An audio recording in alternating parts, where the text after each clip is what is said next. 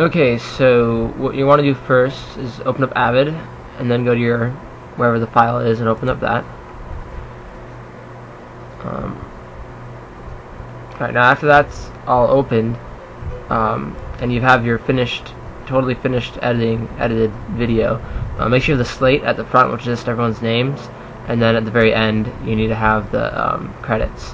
And while the credits are part of your 1 minute, the slate is not.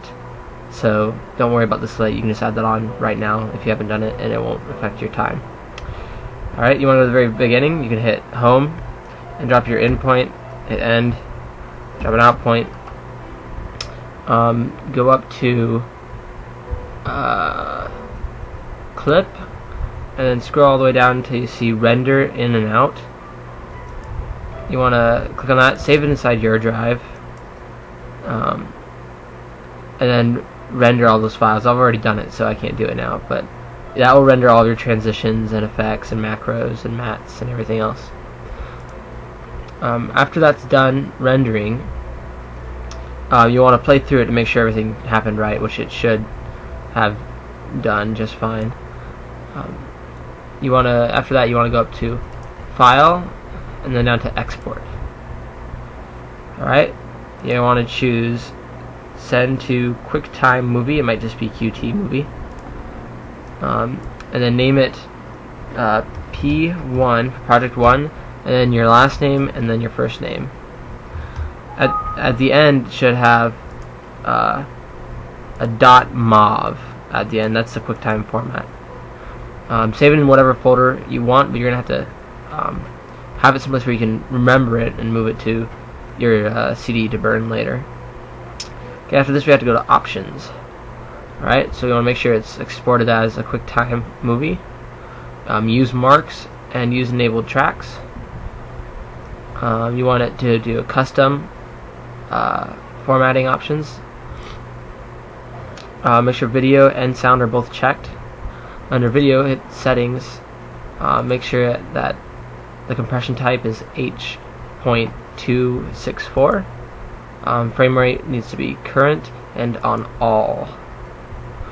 Data rates automatic, and quality you want to be at best, and then best quality with the multi-passes.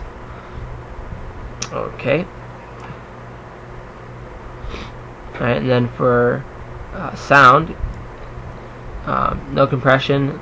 Make sure that the rate is at 48, 16-bit, and stereo. That's pretty much it. Okay, doke. And then leave the prepare for internet streaming unchecked. Alright, the width and the height should be 640 by 480. That's a VGA full size. After that, you need to go to size to fit, not crop and pad. Color levels are not the RGB, but the 601/709.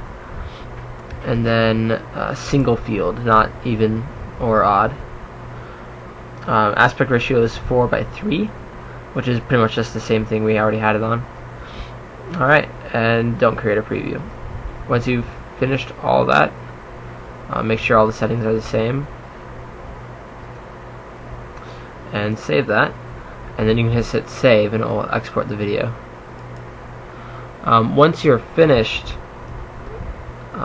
doing that, you're going to want to check the video after it's been exported, and to check it you're going to want to play it with QuickTime. Don't try to use another player because it won't work very well. So if the QuickTime is not your default player, you can right click and then open with and then QuickTime, and it'll open it with QuickTime. So there you have it. I think that's it. For burning, just follow the tutorial online. It's pretty much as simple as putting in a CD or a DVD -R, and then just drag and drop and hit burn. Okey-doke.